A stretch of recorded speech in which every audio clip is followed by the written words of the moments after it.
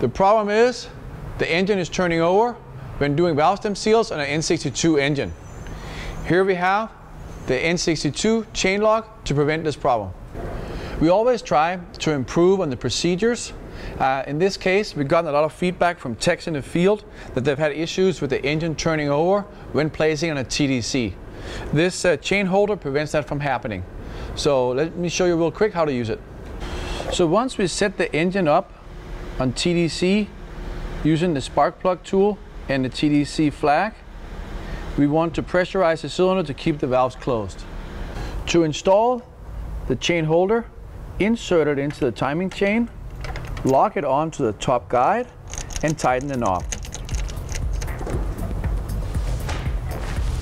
Now you can safely connect the air to the cylinder with the leak down tester without the risk of the engine accidentally turning over.